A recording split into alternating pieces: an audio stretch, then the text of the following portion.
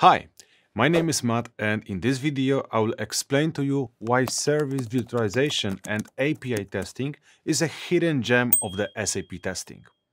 Imagine that you are in the front of your digital transformation project and you're upgrading your ECC system to the SAP S4HANA. It doesn't matter what is the flavor of an upgrade, whether this is the selective data transformation, brownfield or greenfield. Regardless of the flavor, your SAP ECC is connected to lots of other systems. On the one hand, you can have lots of the third-party applications managed outside of the SAP. For example, warehousing management systems, transport management systems, and HR systems. On the other hand, you have all the partners with whom you are doing a daily business.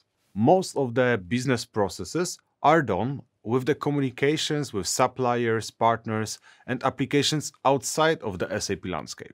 We can then say that most of the companies in the world sell, buy, or ship through the integration with those apps and partners. It means that for the SAP S4HANA migration, whenever we want to test something, for example, the adjusted ABAP code, new business process, or not change business process or code, to make sure that it's working seamlessly, we need to make sure that those applications, legacy systems, and EDI partners are available at exactly the same time when the SAP team wants to perform the testing. As you probably imagine, in real life, if the company has dozens or hundreds of those apps and partners, many of them are not available for testing. And in addition, if they are available, it's difficult to coordinate to make sure that the resources from them are available at a specific time when your SAP team wants to test something. Then it means that the whole SAP project team has to wait. What then usually happens? Either the SAP S4HANA program takes longer, or the scope of the testing is significantly reduced. This results in a missed deadline or much lower quality of the migration. So, what is the alternative, you may ask? The answer, and the question at the same time, is why don't we simulate partners and applications to isolate our SAP system and remove those dependencies from them?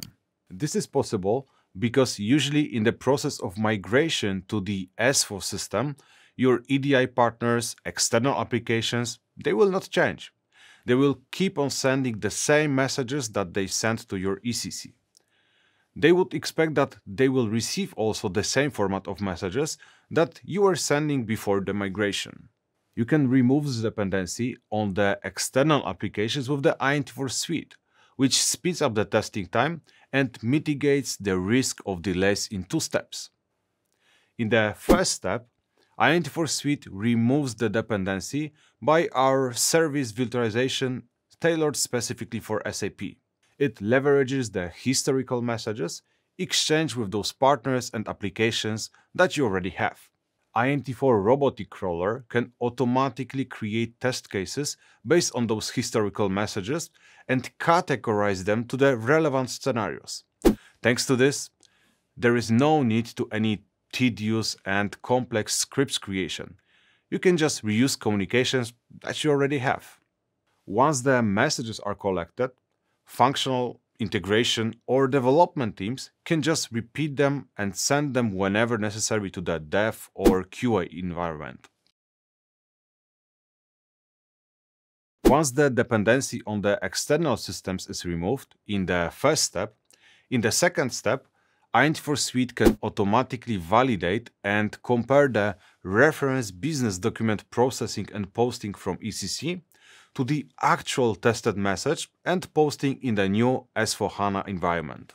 What is beautiful is that Int4 service virtualization can be used during the project, but also after it to support regression testing. To sum it up, with the Int4 Suite service virtualization, you can remove the delays related to the external system dependencies and test faster and independently. That allows for a larger testing scope that in the end improves the quality assurance thanks to the early testing with the shift-left approach. Thank you for watching.